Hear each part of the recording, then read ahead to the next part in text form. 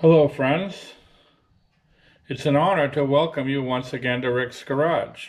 Today I have a very brief little video for you.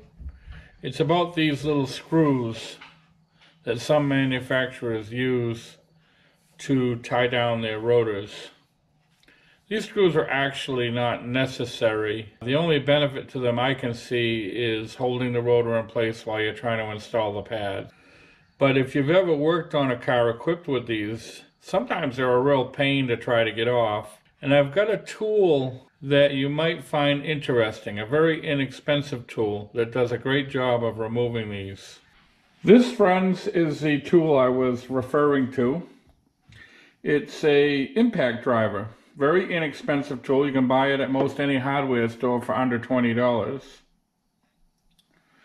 What you do is you select the appropriate size bit. Let's go with this one. Insert it. And then you, well, why don't I demonstrate it? Okay, friends, we're back at the rotor I plan to remove. Now, as I mentioned up at the bench, you select the appropriate size bit. And this tool has a dual action. One, when you hit the end of it, it presses in to make sure that it doesn't slip, and it turns it simultaneously. Very, very effective. It's not only good for rotors, but any kind of Phillips screw that you have that's rusted and you can't get out, this is a great tool.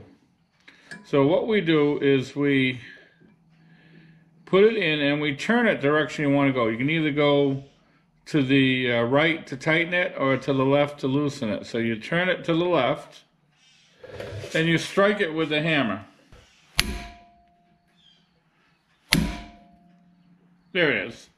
But you can see it did indeed loosen the screw. It did not strip it. And now it's ready to come out very easily.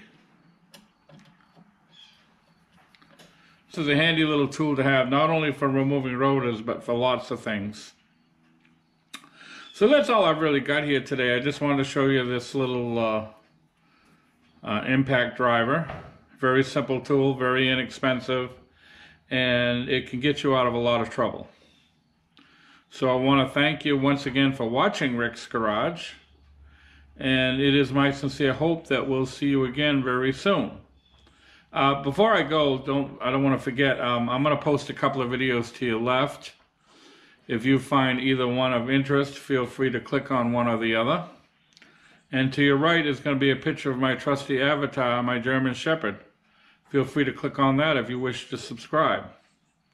So I want to thank you once again for watching, and hopefully we'll see you again pretty soon.